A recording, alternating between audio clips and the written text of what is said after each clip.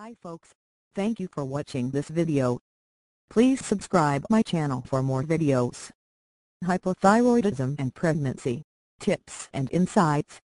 Hypothyroidism and pregnancy are two very closely related conditions. Specifically, it is possible for a woman to develop hypothyroidism while pregnant or after giving birth.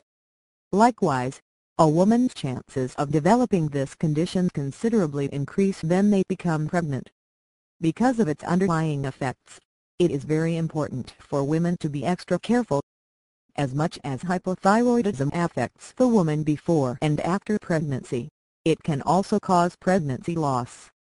The following sections offer more information on hypothyroidism and pregnancy. Effects of hypothyroidism. Hypothyroidism can pose several effects to pregnancy. These include: pregnant women diagnosed with hypothyroidism are more prone to a miscarriage. Pregnant women with prolonged or untreated hypothyroidism are also at risk of premature delivery as well as high blood pressure.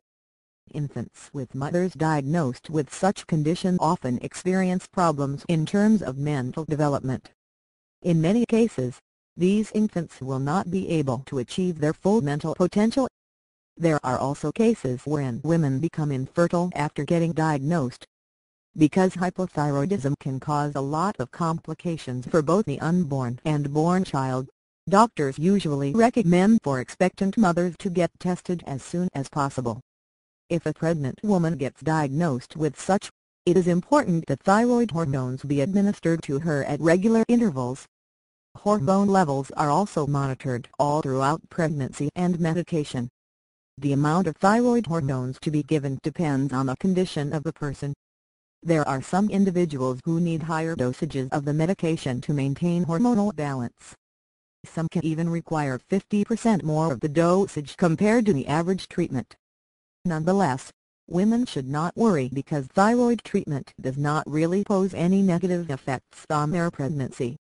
For better chances of treating the disease, it is necessary for the person to work with both her endocrinologist and obstetrician. Additionally, postpartum adjustments may need to be done. After pregnancy, medical studies note how 1 in every 20 women usually gets hypothyroidism following their pregnancy. This takes place since after a woman gives birth she develops antibodies that have a tendency to attack the thyroid cells. This causes an inflammation causing more complications for the body.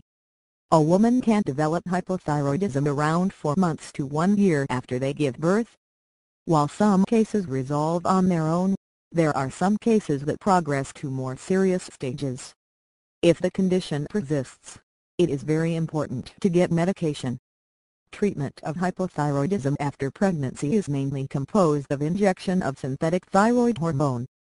The dosage depends on the condition.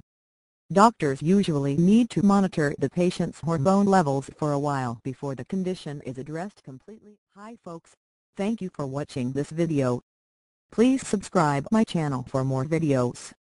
Hypothyroidism and pregnancy, tips and insights. Hypothyroidism and pregnancy are two very closely related conditions. Specifically, it is possible for a woman to develop hypothyroidism while pregnant or after giving birth. Likewise, a woman's chances of developing